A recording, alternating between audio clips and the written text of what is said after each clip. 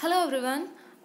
இன்றைக்கி வந்து ஒரு பயங்கரமான விஷயத்தை பற்றி நம்ம ஒன்று பார்க்கலாம். என்ன அப்படின்னா குரூப் 4 போன செப்டம்பர் 2019 செப்டம்பரில் வந்து குரூப் 4 எக்ஸாம் நடந்தது. அதுலேயும் வந்து முறைகேடு அப்படின்னு சொல்லிட்டு இப்போது ஒரு ரூமர் ஸ்ப்ரெட் ஆகிட்டு இருந்தது. அது ரூமராக இருக்கும் அப்படின்ட்டு நினச்சிட்டு இருந்த பட்சத்தில் வந்து இப்போ நியூஸ்லேயும் வந்து நிறைய நியூஸ் சேனல்ஸில் வந்து போடுறாங்க. புதிய தலைமுறை பாலிமர் இந்த மாதிரி நியூஸ்லலாம் நான் பார்த்தேன் பர்சனலாக. ஸோ அவங்க என்ன போட்டிருக்காங்க அப்படின்னா ஒரே சென்டர்ஸில் வந்து மேக்ஸிமம் நம்பர் ஆஃப் ஸ்டூடெண்ட்ஸ் வந்து பாஸ் பண்ணியிருக்காங்க. பாஸ் பண்ணது மட்டும் இல்லாமல் அவங்க டாப் லிஸ்ட்டில் இருக்காங்க அப்படின்னு சொல்லிட்டு போட்டிருக்காங்க.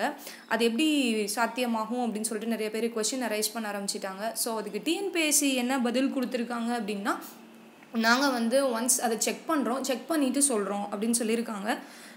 அது எவ்வளோ தூரம் உண்மை பொய் அப்படின்றதெல்லாம் தாண்டி ஒவ்வொரு எக்ஸாம்லேயும் எக்ஸாம் எழுத இந்த மாதிரி ப்ராப்ளம் அரைஸ் ஆக இது எங்கே போயிட்டுருக்குன்னு ஒன்றும் புரியவே இல்லை. So hope best. அது என்னவாக இருந்தாலும் பார்ப்போம். டிஎன்பிஎஸ்சி வந்து அனௌன்ஸ்மெண்ட் கொடுக்குறோம் அப்படின்னு சொல்லிட்டு சொல்லியிருக்காங்க. ஸோ ஃப்யூச்சரில் அதை பற்றி பார்ப்போம். So thank you.